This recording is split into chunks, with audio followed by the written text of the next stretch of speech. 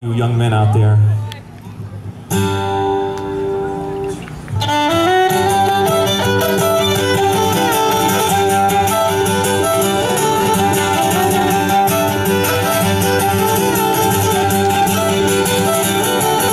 No single bell and bow, and to me pay attention. Don't ever fall in love, it's the devil's own invention.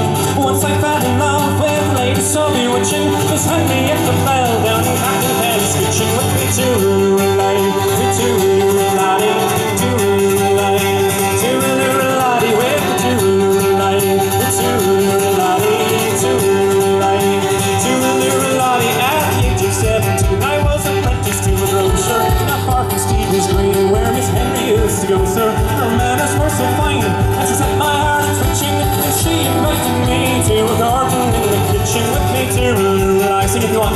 Too laddie, too laddie, too laddie. It's easy. Too laddie, too laddie, too laddie, too laddie. Sunday being the day that we were to have a flare-up, I dressed myself quite gay and I frizzed on my hair. The captain had no wife and he had gone a fishing, so we picked up my life to her early in the kitchen with me too laddie, me too laddie, too laddie, too laddie.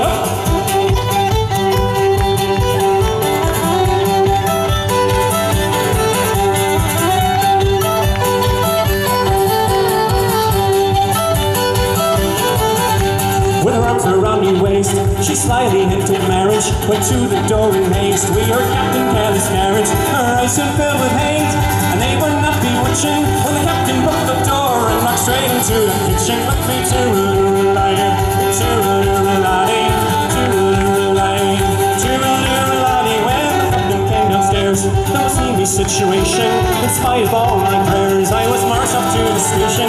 For me they said no bail, but the victim I was itching, and I had to tell the tale of how I came into the kitchen. Well, I swore she didn't bite me, though she gave a flat denial. For assault they didn't indict me, and I was sent for trial. She swore I wrote the house in spite of all the screeching, and I got 6 months hard for me Courtin in the kitchen with me too laddie, too laddie, too laddie, too laddie, with me too laddie, too laddie, too laddie, too laddie.